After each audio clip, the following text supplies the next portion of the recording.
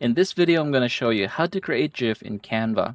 So the first thing that we are going to need is Canva, of course, and then we are also going to need our images. So in my case, I have 17 images here.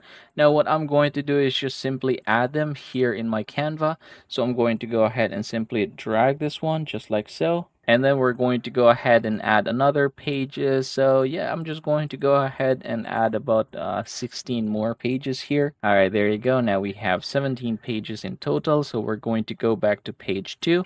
And then I'm also going to go ahead and add a second one, the third one, the fourth. And basically, I'm just going to repeat the same process till I am done adding all of the pages here. Alright, so I've added all 17 pages here. Now the next thing that I'm going to do is just right click and then set image as background in order for it to fit the entire canvas. So yeah, I'm just going to go ahead and do this one for all of the videos that I have here.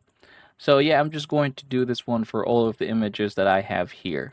Alright, so I have already fit them to the entire background. Now the next thing that we are going to do is adjust the time. So to do that, just go ahead and click this one right here, and then you should be able to see something like this. Go ahead and click the duration, and then instead of this 5 seconds, we're going to go ahead and change this to about 0.3 to 0.5.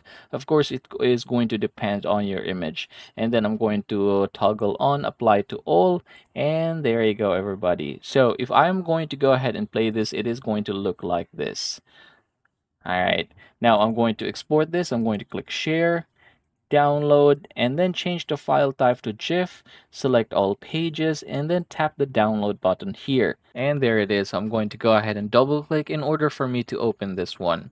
And yep, that is how you are going to get this done, everybody. I hope this video helps you out.